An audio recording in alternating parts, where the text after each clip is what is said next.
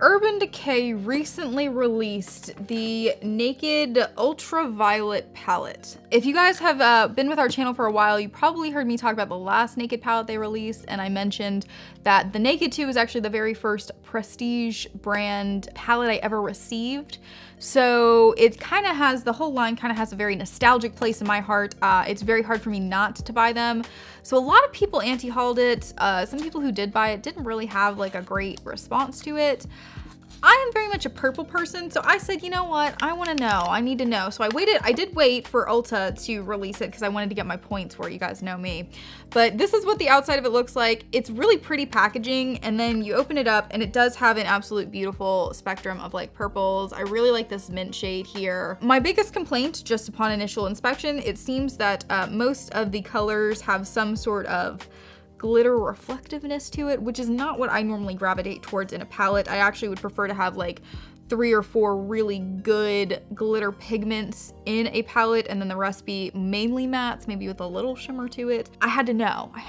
So we're gonna do it first impressions of that today. During that haul, I actually also picked up a couple Milani highlighters. I did want to go ahead and use this one as well because I picked up 3, and one of them was a really beautiful purple shade, and it is gorgeous. It looks like it's gonna be super pigmented, very holographic, like with that multi-dimensional shimmer in there. So this one it's the Ludicrous Lights Pinkaroo.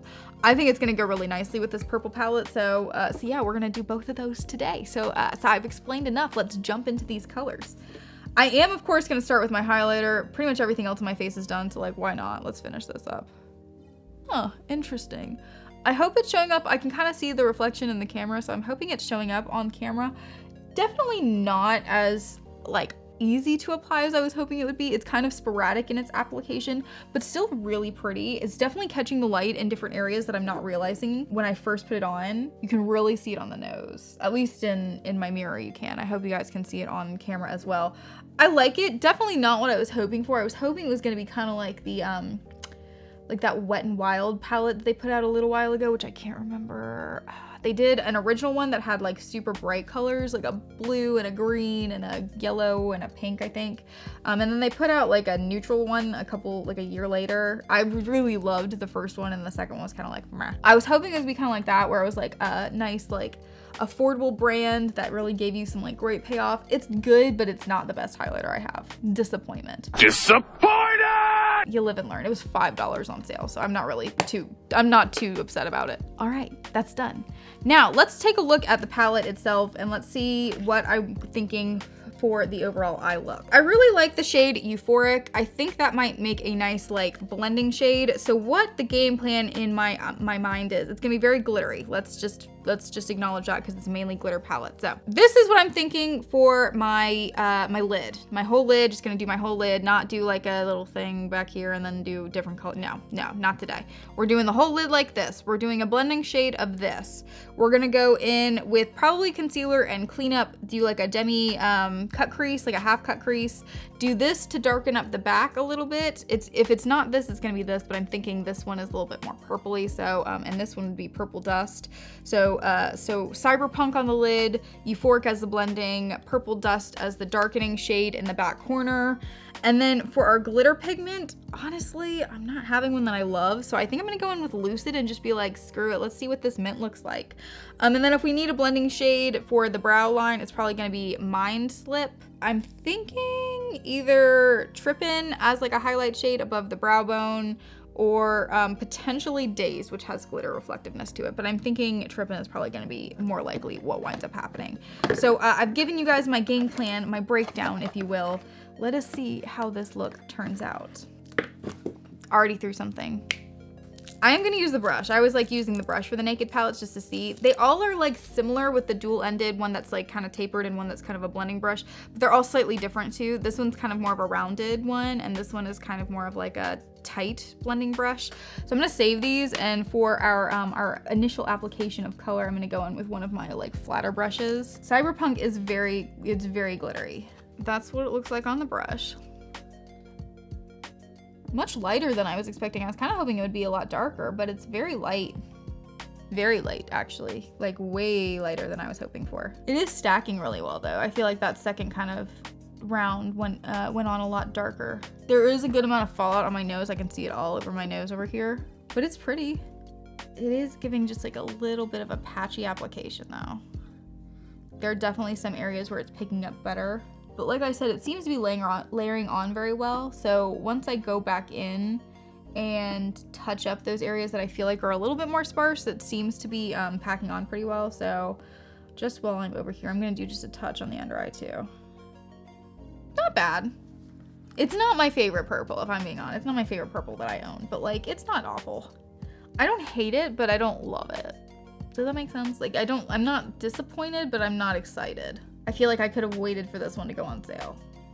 So I didn't pay the full like $45 or whatever it cost. It was like, I could have waited for it to be like 50% off at Black Friday, but I also wanted to know. So, you know, here we are. Okay, so that's basically done. Let's go in with Warning, which is that lighter purple shade I said I was gonna use for the wait, no, I didn't say that. I didn't say that. I didn't talk about Warning at all, but I kind of like Warning. Warning is this guy right here. I kind of like him. I was gonna use Euphoric as my blending shade, but I think we're changing the game. We're gonna do Warning, I think. Yes, I am. I'm gonna do it. Whatever. What does it matter? What, I mean, like, I'm literally just doing this for you guys. If it looks terrible, all I'm gonna do is sit in my house afterwards. So what does it matter? What does it matter?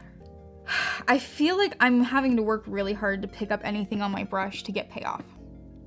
And maybe that's why I'm not loving it a lot right now. The colors aren't bad, they're really not bad, but I'm literally having to go like, just to get like a little bit of payoff. And there doesn't appear to be a ton of fallout on the palette, but when I'm doing it on my face, like I can just see like pigment fragments all down in this area. When we turned off the camera, I wiped off my nose because it was just so much purple on there. It looked like a, I don't know, like a Prince show. I don't know. It was a lot of purple. But I'm not don't dislike what's happening here. I'm not happy. Great job explaining things. Yeah. Listen to me explain things that I don't even know how to explain to myself. Yeah. I'm kind of liking the glitter though. Shockingly enough, that's not my complaint with this palette.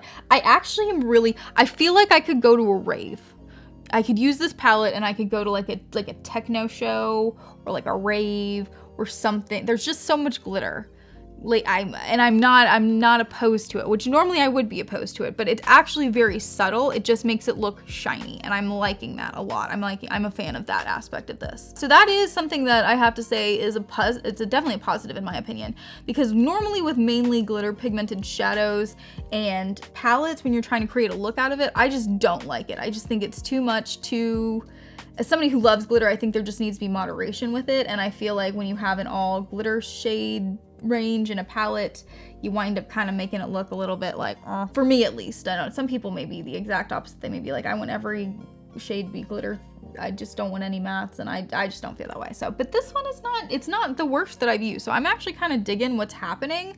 The process of getting there seems to be more of a hassle than I was hoping it would be, if that makes sense. I really wanted to do a cut crease. I'm gonna still do it because I promised I would do it, but I'm kind of like liking this purple vibe, but I want to know what the mint looks like. I want to know what Lucid looks like, so we're gonna do that anyway. We're gonna just say, let's just do this. Oh, there's like a touch of blue from the last time I did a blue eye look on here, which is fine because we're going in with mint, so hopefully it won't make it too bad. Did it. And I gotta do the other eye. I don't dislike how it looks though. It's so, oh, thunder. It's like so sunny outside, but that was really loud thunder, so I guess it's about to rain. I thought it was supposed to rain all day, but it hadn't. It rained when I went to work, and then I got home from work and it was like sunny. And I was trying to sleep. It was very annoying. If you've never watched this before, I work in the middle of the night. All right, I have to know. I need to know. So I'm going in with Purple Dust, which is the darker, it's very glitter pigmented. Looks like it's gonna be almost like a dark blue type black glitter shade, which I think might play well with that mint shade that we're gonna use on the inner corner, but on the lid over here. But I need to know. I need to know what's gonna happen with this. I'm not sure. I like it, that's the whole vibe that I have right now. It's just like, I don't dislike it, but I don't like it. And I don't know why I don't like it, but I just don't. All right, let's try this mint shade. I gotta know. The mint is honestly it doesn't really fit with all the other purples and everything, but it was one of the most eye-catching in my opinion, so I wanna see how this plays out. Oh, crap, holy crap. I think this might be my favorite shade in the palette. I think this might be kind of its saving grace, if you will. Because like I said, I don't hate the palette, but I'm just not sure it's like worth anything. That sounds awful. I don't mean it's like, oh, it's not worth anything. I just mean like, what, even though that's exactly what I said. I just mean, I don't know if it's worth investing 50 bucks in. I still probably wouldn't recommend, even for that beautiful mint shade, it being worth 50 bucks. But like maybe if it goes on sale at like, you know, Black Friday time, which probably will happen, maybe consider picking it up if it's like 50% off or 30% off or something. This mint shade is one that I have not really gotten in my collection anywhere else. I really like it, and I really think it does a good job of playing off of those purple shades, even though it's a very much a contrast for what kind of you would expect for this palette. I am into it. I'm definitely, I'm a fan. I think I left my blending brush on the bed. While Nikki's grabbing my blending brush, let me do the other eye. All right, I'm gonna go in with Trippin' and just do like a little bit up here, just to kind of like, meh. Just kind of like, meh. Today's word of the day is meh. All right. I don't think I'm gonna do anything else to it. I know I talked kind of like maybe I would do some stuff under my eyebrows and stuff like that. I kind of like how it's looking, shockingly. As much as I kind of was about the palette, I like the look. Like, I don't know how I feel about the palette, but I like how it turned out, if that makes any sense. I know I probably sound like I'm on drugs. But there are some times where I love a palette and I just don't like what I did with the makeup. And there are sometimes I actually like how the makeup turned out and I'm just like still not sure how I feel about the palette. That's kind of what's happening today. I want to see what it looks like with mascara on, and then I'll kind of give you guys the final summation. If you want my honest opinion about what I'm feeling right now, do I think it's worth you buying it at full price at the moment? Probably not. Just 100% honestly. I'm not disappointed. I picked it up because it does have such a nostalgia for me, and I'm actually very excited about how this looked. But do I think it's gonna be a staple in my everyday use? Do I think I'm gonna go for it? Am I biased? Yes, because I have a ton of palettes, so there's a lot to compete with. That being said, I just don't think that even if I had a few palettes, this would be one of the ones that I would want to make sure was in my collection, if that makes sense. That's the way I'm responding to it. Doesn't mean it's a bad thing. It means maybe wait for it to be on sale. It's gonna happen. They put the cherry on sale. They put the honey on sale. They put a lot of the ones that are not the originals on sale. So give it a couple months and you might be able to get it for like 50% off, which is probably what I should have waited to do. But like I said, you know, I had to know. I had to know. Just for good measure, I'm gonna use their Urban Decay Perversion Bigger, Blacker, Badder mascara today, which I do like. I'll probably combine it with the one that has more of a separated bristled comb as well, like the NARS Audacious, or I think I have a Clinique one in here that has some pretty good kind of spiky lash combers, as I like to call them. Go in and kind of comb out all the chunkiness. Just kidding, we're gonna use the Ulta Beauty Maximum Lashes to comb it out because that's what I grabbed first. That's what it looks like. Just has those nice little kind of spiky bristles so I can kind of get through and give it just a little bit more length and hopefully comb out some of the clumpy areas. All right, I'm actually gonna go in with just a little bit more of the mint shade on this eye. I feel like it's just kind of coming off like whitish on this eye, like it's really sporadically applied. And I wanna just get it to be a little bit more present. There she is, Hershey Blows. So this is our final look. I think I gave you guys a pretty good idea of how I'm feeling about this palette. I do stand by, I don't think it's a bad palette. I just don't think it's one that everybody needs to go run out and buy right away.